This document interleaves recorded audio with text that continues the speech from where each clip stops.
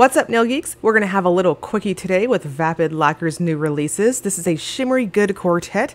Let's dive right into the swatches. First up is Stay Classy. This is described as a soft rose gold base that shifts to a green shimmer and shifts on over to violet and blue green at the most extreme angles. So I do agree that shimmer is quite shifty in person. Indoor and direct lighting, you're going to see that gorgeous goldy glow. It's very warm compared to what I'm going to say as a cool toned pink base. And so it gives you that very flattering color, especially if you have warm undertones like myself. I think 2 to 3 coats is perfect for full opacity on this. Even though I have a very strong free edge happening right now, I thought 2 coats was still perfect. This is very versatile, and at the end of the video, you'll see all 4 polishes over a black cream to give you an idea of the versatility of them as toppers. And next up, we've got Lost in a Daydream. This is described as a crystal blue base, full of shimmer that flips red, green, gold. And we've also got a bright blue flash with red and copper hints of color. This one also has a iridescent rainbow of flakes. This is really fun. In person, I can easily see that there's this definitely a kaleidoscope of shimmer, and it starts off on the lighter side. So again, I got the vibes of versatility from this one too, but it's really interesting how it builds up. I don't think this is very light in terms of the formula. After you go up to the second coat, it easily builds up, and I was pleasantly surprised with how opaque I got it at 3 light coats. This does have quite a bit of that squishy factor, so I'm going to suggest going in lighter on your coat just to allow it to slowly build up. As trust, even though it starts off light, it will give you full coverage. And next up, we've got Superbloom. This is described as a teal base with blue, magenta, purple shifting shimmer and larger particle interference in red, orange, gold, green that takes the stage.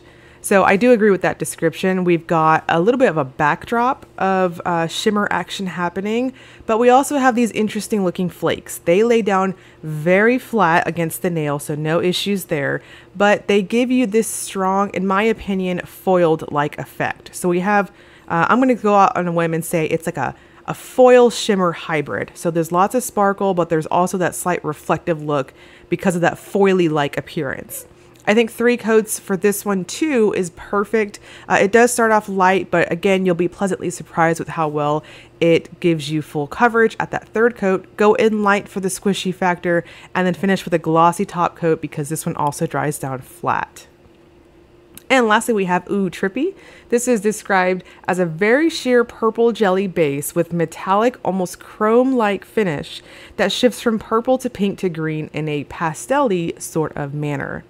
This one and Stay Classy are probably my top picks in the collection. If you're struggling to pick one based off of budgeting or whatnot, because girl, I feel you. The first one, the pink Stay Classy, and this one are my favorites.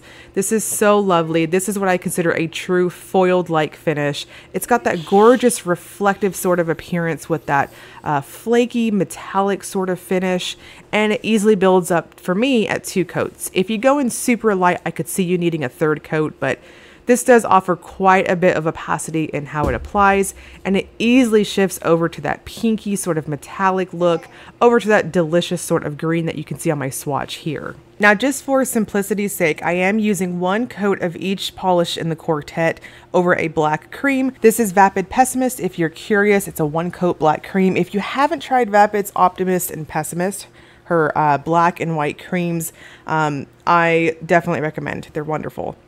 But I digress. So each one looks fantastic over a black cream. You can see that they all have quite a bit of versatility. If you wanted to wear them over a cream, or if you wanted to wear them over even lighter creams too, I could see it making more of a pastel sort of look, almost like a pearly effect, but darker colors, you're obviously going to exploit the shimmers in each of these. They are packed full, as you can see. 1 coat, in my opinion, is really all you need. If you went up to 2 coats over a cream, I could see that being just a touch of overkill, and then they're going to be a little too opaque, in my opinion. Again, these all dry down flat, so I'm going to suggest going in with a very good glossy top coat. P.S. Yes, Vapid is good too. I think baby agrees with me. These are going to release this Saturday, April 29th at 2 p.m. Central. I'm going to have all of this information broken down in the description box below, and I'll also link you to Vapid's Facebook group. Chris did say that there is going to be float, scrubs, nail elixir, body mists, and more. All of the scents for this release are going to be new, and she's going to be posting them to the Facebook group probably today. It's Monday, so early in this week. So I can't wait to see them. I definitely recommend joining the Facebook group so you can see the official announcement for all this information. And as always, if you enjoyed the video, please like and subscribe. Thank you so much for watching.